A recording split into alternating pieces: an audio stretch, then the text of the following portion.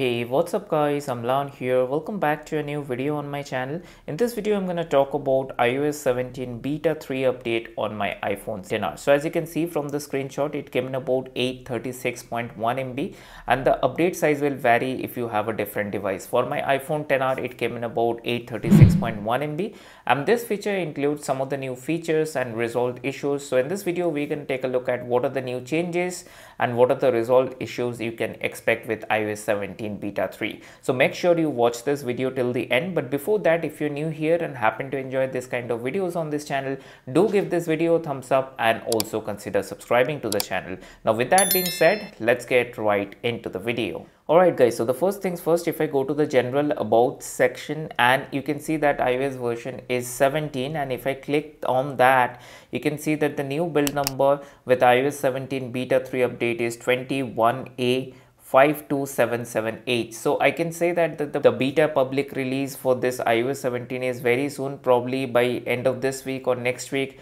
People should be able to get iOS 17 who have installed the beta profile or they have registered for iOS 17 public beta. This have been the developer beta. Let me show you that if I go to the software updates. So as you can see that in the beta section, if I click on that, so it shows that I'm running on iOS 17 developers beta. So probably by next week or next to next week, you will get to see the iOS 17 public beta. So then people will have access to the iOS 17 public beta whosoever have registered for the public beta.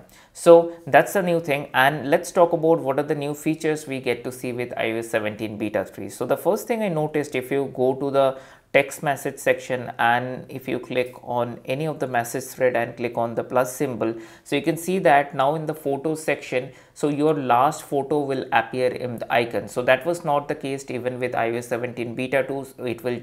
It used to just show a generic photo symbol, but now it will show you your last taken photo in this photo section. So that's a nice change that you get to see with iOS 17 beta 3. One more thing I have noticed with this weather application. So weather application have been an always strong point for iOS 16 and 17, but they have been continuously improving that. So if I go down, you can see that in this map now they have added a new option which says wind, and you can see that near my area, so it is actually right now 16 miles per hour the wind speed is. So basically you can measure the wind speed and things like that. Now one more thing I have noticed that, so you can see that this air quality bar or the section have been redesigned. So previously if you look at your older devices on which you're running iOS 16 or iOS 17, probably the earlier betas, you would see that the air quality, the font and this in the number, and whether the air quality is satisfactory or not. So all this have been redesigned and the font is little different. So there's nothing new, but I just wanted to highlight. So there are changes in the weather application. Now the next change is regarding the photos. So if you go to your photos application and if you go to the albums and if you go to this recently deleted, let me just unlock it. And you can see that if I select all these photos, and now I have a 3 dot instead of delete and recover separate option here. So if I just click on that, I get to see delete and recover. So all these are included in this 3 dots. So previously it was not like that. Previously it was having a separate button to delete and recover, but now it has been redesigned. So these were some of the changes I was able to notice, but now let's talk about and let's take a look at the release notes of iOS 17 beta 3. If you have the feedback application, you can see that and you can go through all the release note that is mentioned in this app. So you can see that section for known issues and the new features, and definitely if you go through this, you would be able to understand what are the issues that have been resolved. So you all know that iOS 17 comes with the name drop, so better version of AirDrop. Let's suppose these two phones are running on iOS 17 on the same betas, then if you just tap these phones together, you would be able to sort of photo transfer or video transfer or file transfer, and that has not been working properly with the earlier betas of iOS 17, but with iOS 17 beta 3 they have improved upon that. So there are things that they have improved upon with iOS 17 beta 3, but one thing I would like to mention here, at least for this iPhone 10R with this iOS 17 beta 3 update, there is no new modem firmware version.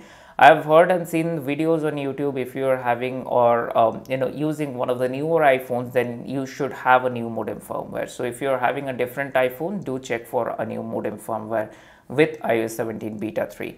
Now talking about the other things, I also check the battery life here. This is my secondary device, so I don't use very much.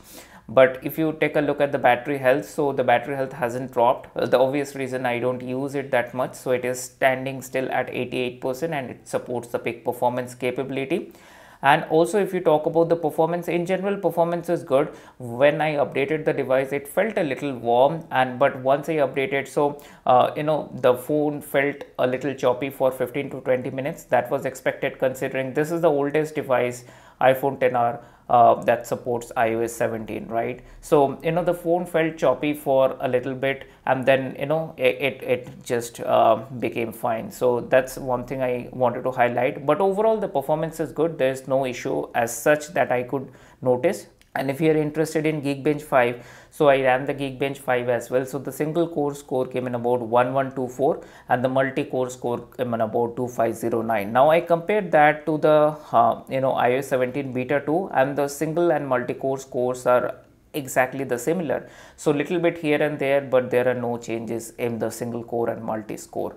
So then again, that's it about this video. I just wanted to highlight that we have received iOS 17 beta 3 update this week. So if you are using iOS 17, then definitely you should be able to get this update. So let me just show you the update size one more time. So if I go to the albums and if I go here, so you can see that it came in about 836 on iPhone 10R. So if you're having iPhone 10R or iPhone 11, so it would be around 1 gigabyte. But if you're having a newer devices like iPhone 13 or 14, it will be definitely above 1 gigabyte. So let me know in the comment section whether you have installed iOS 17 or not, or if you're excited for the iOS 17 public beta release that is happening next week. Let me know that in the comment section below. That's all for this video, and I will see you on my next video. Bye bye.